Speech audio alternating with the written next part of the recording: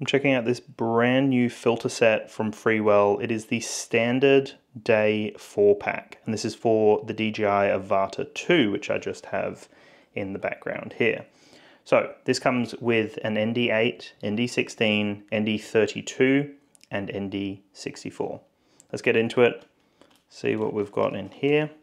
I always love how Freewell package their filter kits. Very professional and very satisfying actually to get into. Okay, so it opens from the front here. We're going to open this up and get the great little envelope, which I absolutely love this little touch here. So in the envelope comes with microfiber cloth and some paperwork and a few extra things. So you always get that. And then it comes with this little case, which you will take the front piece off. And then once you're in, which I believe there's a layer on the other side as well. Here we go. So there we go. So that's how it's presented. Beautifully presented, as you can see. And so we've got the 4 ND filters here. You just open it up like so. It's magnetically going to close down again and nice and secure. So then how you mount these in is quite simple actually with the Avata 2. Love the build quality of these.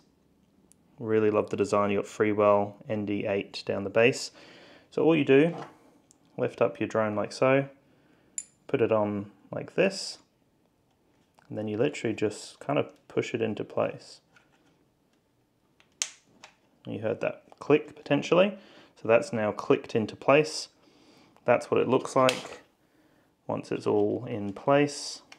And it's that simple to just obviously swap them out again and get a new ND filter clipped into place. So really nicely packaged. Love the design of that case. And then to disconnect it, you've got a little lip that you can see up here. So you kind of just grip that, pull it towards you, which I'll just put it down like this, pull it towards you, and should come off relatively easily, which I'm struggling with because I'm trying to film it. There we go. So you just pull it off like so. Try not to smudge it, but now I probably smudged it all up. So it is easy to disconnect and connect. Obviously I'm just trying to film this, so it took me a little longer than maybe it would for you. But you see, you just kind of put it over the lens like so, and then it just pushes into place. You hear that click, and now it's nice and secure in there. It's not going to come off. And you've got an ND8 mounted on to your DJI Avata 2.